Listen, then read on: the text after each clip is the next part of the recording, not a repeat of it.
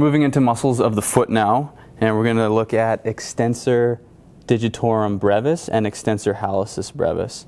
So this is a really good shot we can get if he just brings his toes up a little more here. So what we have here is the tendons of extensor digitorum longus right here, you can see, and then just off to the side you can see the extensor digitorum brevis poking their way through. Now these are going to go right into the extensor expansion of all four toes, and the origination point is the anterolateral surface of the calcaneus, and the muscle belly is actually right where my finger is pointing right now. So go into full extension for me, all the way back.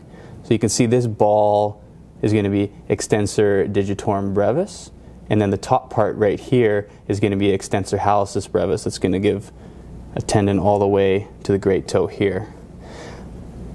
Muscle test for this is we're going to try and push down into flexion so he can go back up into extension. I can support across the ankle, and I can do all four at once by just gently pushing down, noticing the contraction of the tendons.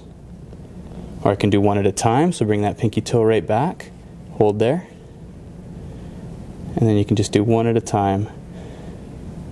This is not as strong a move as the flexor tendons, so don't go too hard, just slowly load in and slowly load out. But again, you're feeling for the contraction as well as noting the contraction in the muscle belly here as well as the tendons all across the top of the foot. For extensor hallucis brevis, what we'll do is bring your toe all the way back and then hold there nice and strong. Or again, we can support right across the toe.